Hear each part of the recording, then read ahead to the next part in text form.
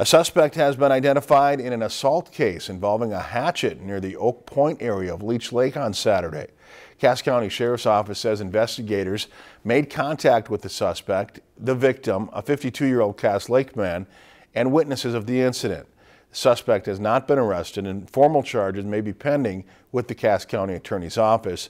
The Sheriff's Office says authorities say the public is not in any danger. Officers responded to the incident around 1 a.m. Saturday and found an adult male victim had been assaulted with a hatchet. The victim was transported to Sanford Bemidji for his injuries. If you've enjoyed this segment of Lakeland News, please consider making a tax-deductible contribution to Lakeland Public Television.